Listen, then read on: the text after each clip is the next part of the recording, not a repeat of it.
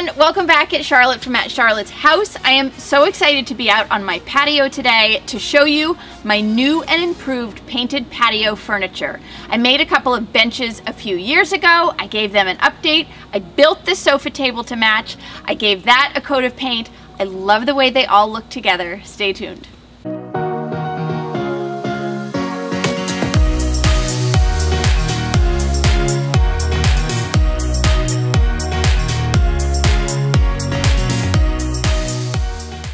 I'm always amazed at how a simple coat of paint can transform a space. It can also transform a piece of furniture. It really is a game changer, and I love the way this patio looks now. I was asked by my friends at the Home Depot to create a project that would feature their 2020 paint colors, and the whole thing got away from me a little bit, and I ended up painting a pair of benches that I made a couple years ago, but I also built a matching sofa table, which is what I'm going to show you today. For both the benches and the sofa table, I'm using 2x4s that I trimmed down on my table saw to remove those round edges. This definitely adds a step, but the finished look is so much more polished and professional in my opinion. The legs of this table are just a basic frame that I made with my Kreg jig and pocket holes. Once I had built either frame, I added two little shelves to support the tabletop and the lower table shelf. I eyeballed how far from the top and the bottom I should install these shelves. It looks to be about 4 inches, and I used pocket holes to connect these on either side.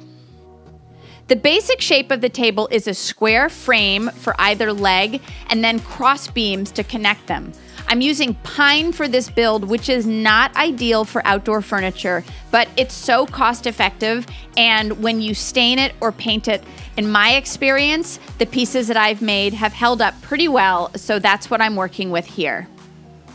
For the table, to provide a bit more stability and also to give us a little bit more storage, I added a shelf across the bottom.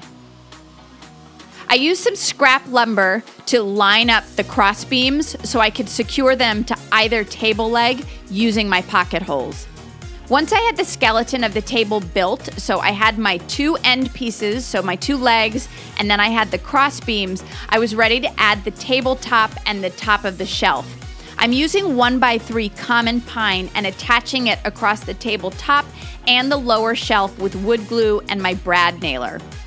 You'll see that on either end, I had to notch out my 1x3 just a little bit to fit inside the legs of the table. I forgot to record the step where I used wood filler to quickly go over and fill in each of the nail holes. Before painting, I sanded the table with high grit sandpaper. I taped off my design with frog tape and then added my color.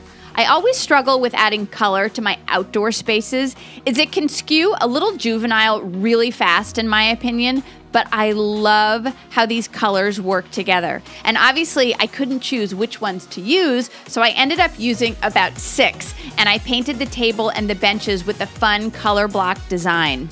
The color blocking adds a bit of a graphic pattern, but it also incorporates a handful of colors.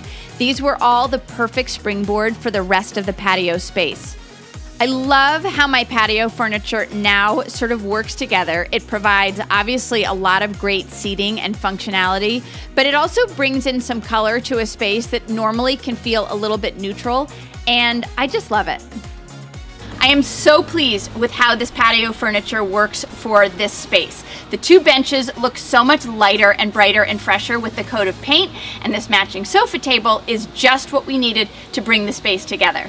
Remember this cooler cover I painted earlier in the summer? I used the same colors.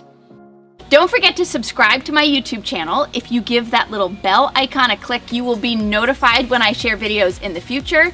Have a great day, everyone.